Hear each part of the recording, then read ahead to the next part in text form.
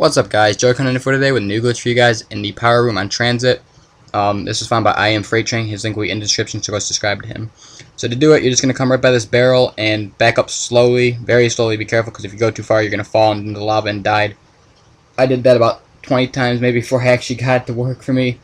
Just because I don't really know why. It's kind of a pain in the ass, but it's worth it. So once you do it, you're going to fall just slightly off the ledge, just a little bit. You'll drop down. Once you do that, move all the way forward and towards the barrel as much as you can until you can't move forward anymore. And if you do it right, the zombies will pile up right there, and your friends can sit in that corner right there, and the zombies will just pile up, and your friends can just sit back and kill them, and you can sit there and kill them. Again, this is a good glitch because obviously you can get out of it very easily and go get ammo, perks, etc. Revive your friends if for some reason they try to move and get down, whatever.